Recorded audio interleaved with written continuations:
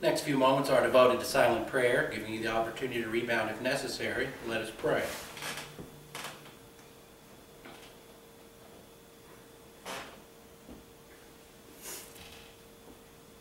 Father, we thank you for the wonderful privilege and opportunity of studying these things. May God the Holy Spirit enlighten us and give us the concentration to put these things in the Word of God together in our stream of consciousness. We ask this in Christ's name. Amen. Last time I established some parameters as part of an introduction, and we can go over those briefly. First of all, can you be a Christian alcoholic? Yes, of course. Eternal security. You can be a Christian and do anything the unbeliever can do. In fact, oftentimes do it better because you have to overcome some things as a believer in order to get involved in certain areas of sins that continue on and on, continuous sinning. The second principle that we noted, God's love never changes. Just when you believed in Christ, you received the righteousness of God the Father, a double portion, and the righteousness of Jesus Christ. As a result, it doesn't matter who you are or what you do. You have the righteousness of God. God loves His own righteousness with perfect love, and He has that same perfect love for the alcoholic Christian as He does for the non-alcoholic Christian, or the Christian who is actually living the spiritual life. Doesn't matter. It's the same love. Now, it is expressed differently. In the case of the practicing alcoholic, there's punishment, all kinds of punishment, constant punishment. In the case of the self-righteous believer who never rebounds for gossip, maligning, and judging, there's constant triple compound discipline. And so we understand that. And as part of understanding alcoholism, you're going to have to be mature about the subject and not be silly and stupid as most believers are. Now, can you recover? Of course. You know, people are cruel and they will say you can't, you'll always be a drunk. You're a drunk now, you'll always be a drunk, that's all you'll ever be, etc. That's the cruelty of people, and it's wrong thinking. And it's really people trying to build their happiness on someone else's unhappiness, people trying to look down their nose at somebody to make themselves feel better. And really they have problems themselves that can only be overcome by Bible doctrine, the same way you will overcome your problem.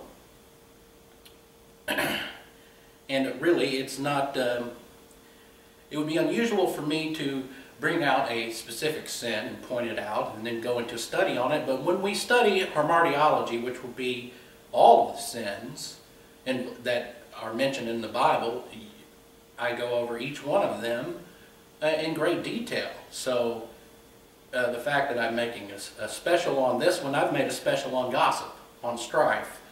It's just another area of weakness that a person has. And the solution is the same: post-salvation, epistemological rehabilitation, growing in the grace and in the knowledge of our Lord and Savior Jesus Christ. And yet there still are 10 steps for both the alcoholic and the person involved in some other area of weakness. The solution's the same. The area of weakness is completely and utterly different, totally different in every way, totally incompatible. A lot of times Christians will get married because one Christian gossips a lot and another gossips a lot, and they both gossip and hate the same type of people, so they end up having great rapport of the old sin nature and they end up getting married. It's just part of being a human being with an old sin nature that comes down from Adam. And again, another parameter is that if you are physically addicted to alcohol, see a doctor. Now, this may help you in encouraging you to do so, and that would be the best help I could give you right now. If you're physically addicted, go to a clinic, go to a hospital, do what you need to do to physically wean yourself from that. If you're not ready to do that, that's your choice, of course, volition. But the best advice I could give you is to break from that slavery. Because you are enslaved. You are enslaved not to Christ, but to a substance. And you are physically, you cannot live without it physically. And a lot of people die because they run out of money. They, especially bums, a lot of bums who live on the street, if they run out of the alcohol and run out of the money to get it, then Oftentimes they will simply die from the fact they can't get it anymore, and therefore their body is dependent on it, and then it overshoots the field so far that you go into cardiac arrest or go into a seizure and just pass on. And some of the signs that you've taken, or you are an alcoholic, or perhaps you're irritable after you've drank too much, or you have more than just the regular hangover that oftentimes people who aren't alcoholics, they still may get drunk from time to time, and the only thing that they would have is a hangover. The alcoholic has the hangover times 10 because of the fact that what goes up must come down, and if you've gone way, way up for a long, long time, you're going to have to recover, and physically. And a doctor who is trained in this area would be able to help with those physical things. Now, as a pastor, I can help concerning the spiritual matters. After you get your body weaned off of it, then you have a chance to make it spiritually. Now, you may wean yourself off of it, become self-righteous, and never make it spiritually, and never have another drop ever again. And then you may even go to church and think that you weren't even saved before, while you were saved at that time, but now you make a big deal out of it and get in front of the congregation and talk about how you were so awful and then Christ got you off of the alcohol. Well, through your own will, you went probably through the rehab and whatnot, and then by your own will, you said, I'm not going to do that anymore. Why? Well, you remember how painful it was, and you make a smart decision. Then you hold that smart decision up as something grand that no one else has ever done before, when it's been done millions of times. Millions! You're nothing special. Who do you think you are? And then arrogance takes over. And then you become some self-righteous hypocrite. Then you start looking down your nose at the very same person you were, and you were a believer the whole time and didn't even know it. Now you're worse off. You're not physically addicted, you are a mental moron now. And you'll be held accountable for being a loser, even though you stopped drinking. Whoop-ti-doo! La-ti-da! There is a spiritual life to live. And it's available to the self-righteous, and it's available to the alcoholic. As long as you're breathing, God has that availability for you. And today, with the medical science advancing so far, there's no reason for you not to recover if you're an alcoholic. None whatsoever. Oftentimes, the way they get you to recover is through opiates. Now, if you're addicted to an opiate and alcohol, that's called a dual addiction, you're up the creek. Oftentimes, you'll just simply die. You can't mix the two. If you do, you will end up going to sleep forever. And of course, your soul will depart and be in the presence of the Lord forever as a believer. But again, I'm not going to tell you to stop cold turkey. That's going to be your decision based on how your body reacts. And you'll know if you need to see a doctor. Now, another question may be asked, and this is one that I did not delve into, but another parameter that we have to look at. Should you go to AA? Is it a Christian organization? Well, first of all, no, it's not. AA is an organization for the general public, and it does try to bring in spirituality, a power greater than yourself, but it's impossible to do so because there's no mechanics behind it, and they're also dealing with unbelievers. So, should you go to AA? Well, that's actually going to be your choice. But I do have to give you some warnings. First of all, AA is wrought with human viewpoint. They will hit on some things that are absolutely correct, but it's always going to be watered down with some type of human viewpoint because the unbeliever can never understand the spiritual life. It doesn't matter if they're recovering or not.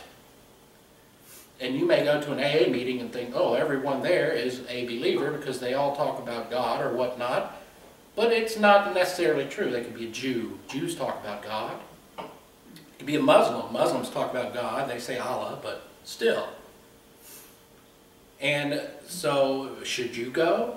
Well, if it keeps you from drinking, keep going. It's better to have AA as a crutch than alcohol. So that's my point.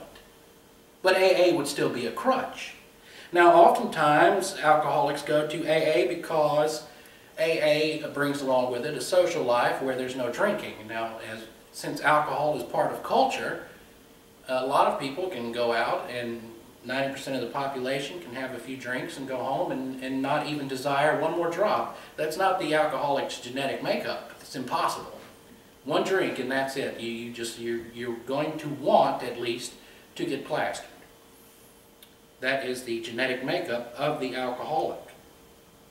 And so if you go to AA and you say it keeps me from drinking, hey, it's better that AA be a crutch than alcohol, because alcohol will kill you, AA will not.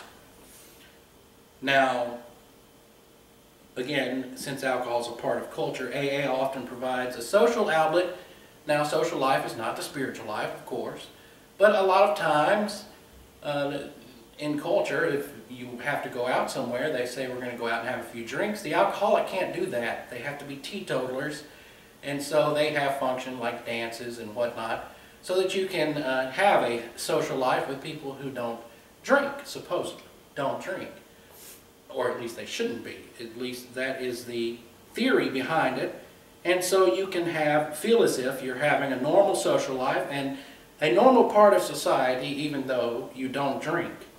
Because drinking is a part of culture, and drinking in itself is not sin. Drunkenness always is. Always.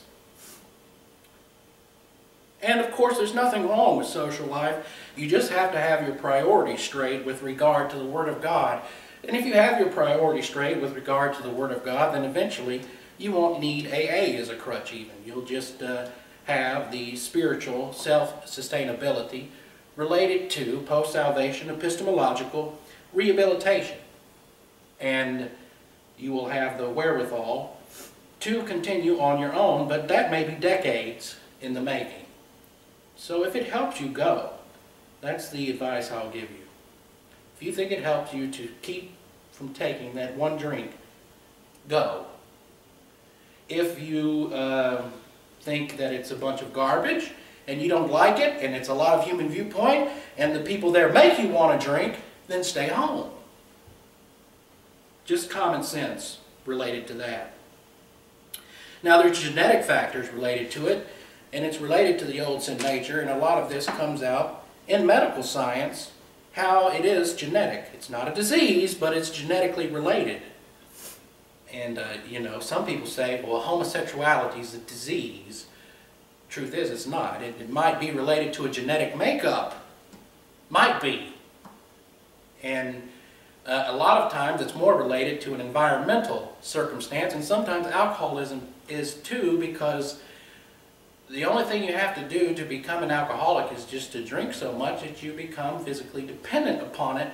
Yet there are those components related to genes, related to genetics. And there's a lot more alcoholics in Ohio than South Carolina, because in Ohio we have a lot of Irish Catholics who have both the genes and the environmental background in which drinking is totally accepted. Totally and completely accepted by the Catholic Church. And so there are more alcoholics in the north. So let me read from the book again. The physician who, at our request, gave us this letter has been kind enough to enlarge upon his views in another statement which follows. In this statement he confirms what we who have suffered alcoholic torture must believe, that the body of the alcoholic is quite as abnormal as his mind. It did not satisfy us to be told that we could not control our drinking just because we were maladjusted to life. Yet that's actually a great part of it.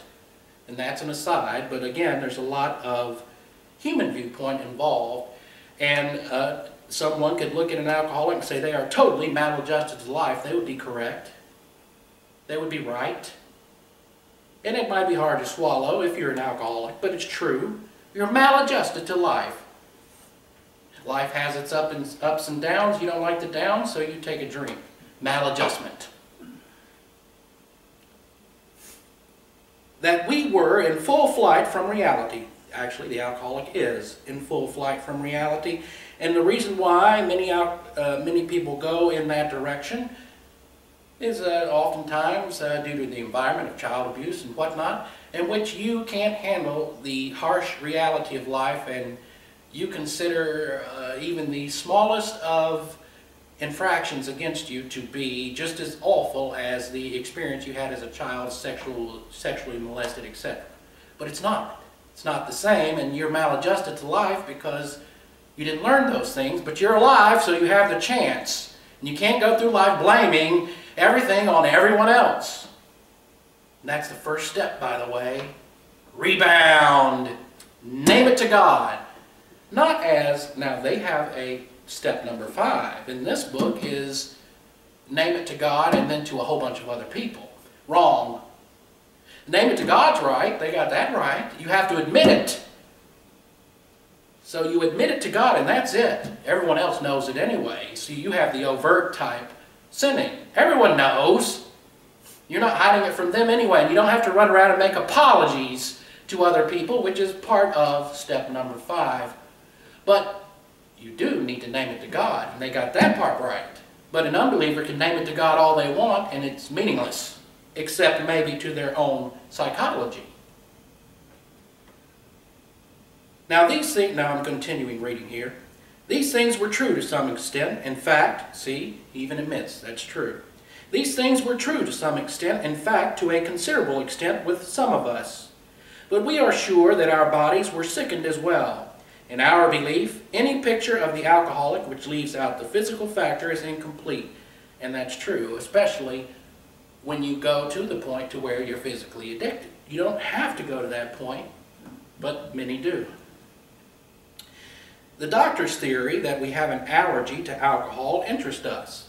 And as laymen, our opinion as to its soundness may of course mean little. But as ex-problem drinkers, we can say that his explanation makes good common sense.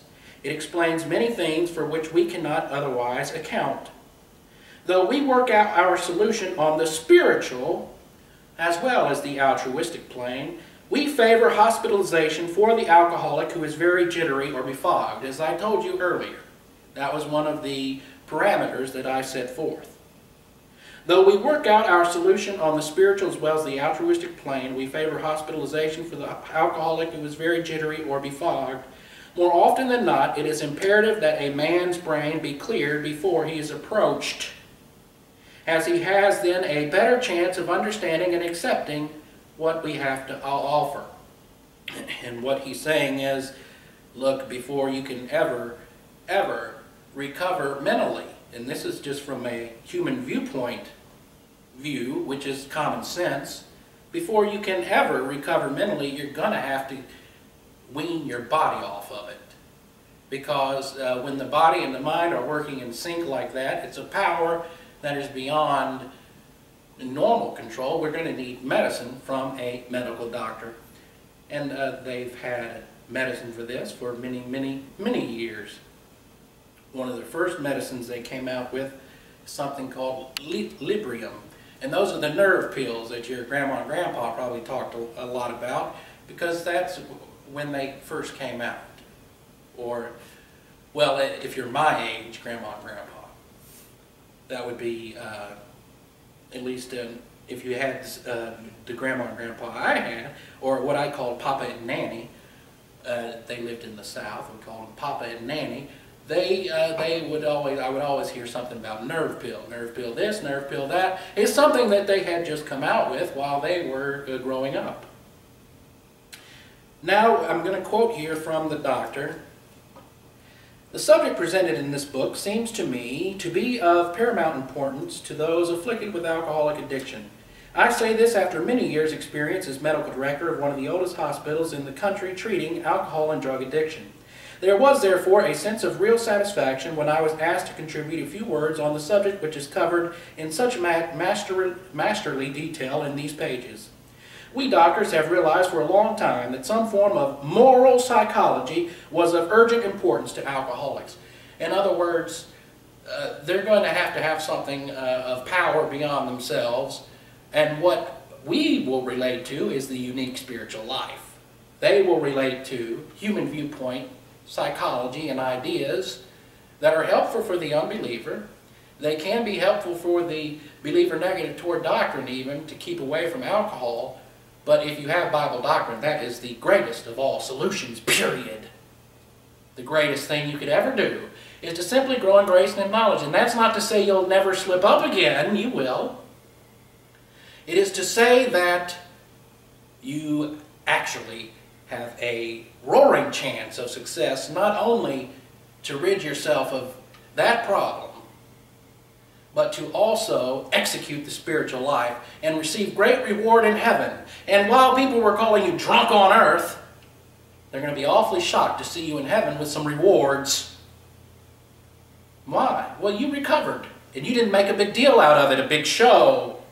And you didn't run around and talk about Christ and how He did it for you, etc. And how you gave this up and that up, and how it was you, because you were adjusted to life finally, and you realized it was more about grace than it was about you.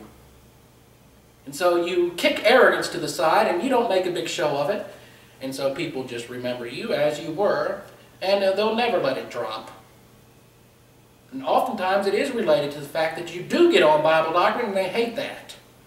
The cosmic system always hates it when anyone gets with the Word of God. And it doesn't matter how far you grow spiritually, that's how you'll be remembered. So it doesn't matter what others think.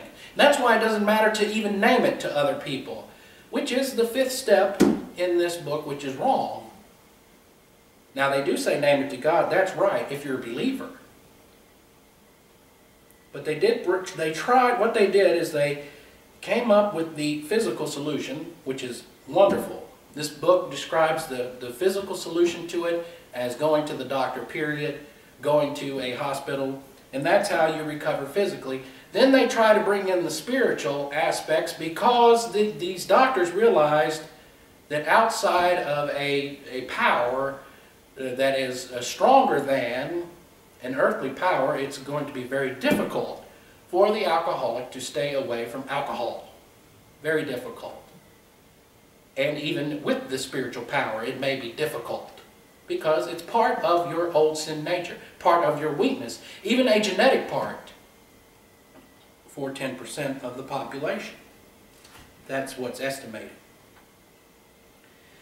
Later, he requested the privilege of being allowed to tell his story to other patients here, and with some misgiving, we consented. The cases we have followed through have been most interesting. In fact, many of them are amazing. The unselfishness of these men, as we have come to know them, the entire absence of profit motive, and their community spirit is indeed inspiring to one who has labored long and wearily in this alcoholic field. They believe in themselves, and still more in the power which pulls chronic alcoholics back from the gates of death. And right here in the book, the word power is capitalized. Now this is from a doctor, capitalizing the word power. Why? He's saying it's related to God. And in the 1930s, it kind of shows how far we've gone down as a country. In the 1930s, doctors would talk about things related to, or tried to at least, intermingle Bible doctrine with what they are trying to solve in a simple physical way. So the thing is, we do need a power. What is that power? It's the power of the filling of God the Holy Spirit. That is the power that we have. Now, of course, you rebound. Number one, step one, if you're an alcoholic, and let's say you've already done the treatment thing and you are weaned from it physically, but you're an alcoholic and you still have the urges and you still slip up from time to time. What's the first thing? Name it. Name it, name it, name it. To God only. It's no one else's business. They'll know it anyway. And they'll harass you about it. But it's, you just go straight to God and say, I got drunk. And that's it. It's over. And then what do? You name it. You see, there's actually 4 steps to rebound that we'll get into in the next message. I need to wrap it up here. But here we have, name it, Name it to God. The next thing, disregard it. Forget about it. But you're never going to forget it. I mean, if you have a memory like mine, you're not going to forget much of anything. However, if you really totally smashed, then you might not remember. But disregard it. And it doesn't mean to forget necessarily. It means to simply understand that you're a sinner like everyone else. They just have a different area of weakness than you. And to name it, just as they need to name their area where they've sinned, period. Now, I don't run up to self-righteous people and say, you're self-righteous and you have a problem. No more than I'd run up to somebody who's over drinking and tell them that, because it's not my business. You still have the privacy of the priesthood, and that's one big problem when it comes to overt sinning. And that is the fact that people will always, with the overt type sins, think that they have a right to stick their nose into your business when they do not. And just ignore the ringing. Maybe that's the sign I need to close up here. So we'll continue with the study. With your heads bowed and your eyes closed, Father, we thank you for the privilege and opportunity to study these things. May God the Holy Spirit enlighten us and challenge us to what we have studied. And now unto him who is able to keep you from falling and to present you faultless before the presence of his glory with exceeding joy, to the only wise God, our Savior, be glory and majesty, dominion and power, both now and forevermore. Amen.